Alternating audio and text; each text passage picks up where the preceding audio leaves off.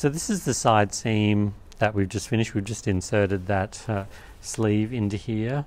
So now we're just going to do our double rolls. We're going to finish off the split on this side. 2 centimetres under. 2 centimetres, yep, and then 1 centimetre tucked under.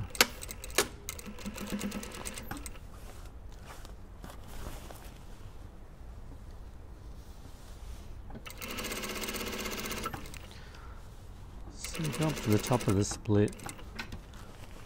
I don't think I showed this very clearly before, so let's do it this time. So this is folded under, so a 1 centimetre double roll. I mean, you could press this before if you want.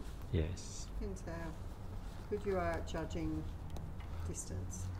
So what I did last time, I went to the centre and went a bit past it, did a little back tack, and then kept going again, just to give a bit of extra security across the top of the split. The other thing you could do too is you could actually put a bar tack on here, which I think would be pretty cool.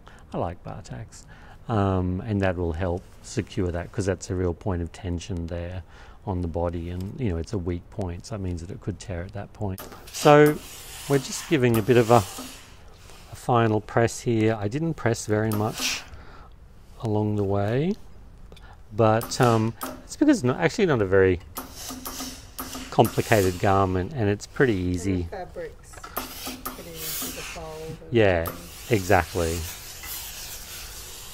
So I can do a lot of the pressing at the end. I'd really, you know, consider the fabric that you're using and the finish that you're going to have. Potentially it would be better if you press more than less, but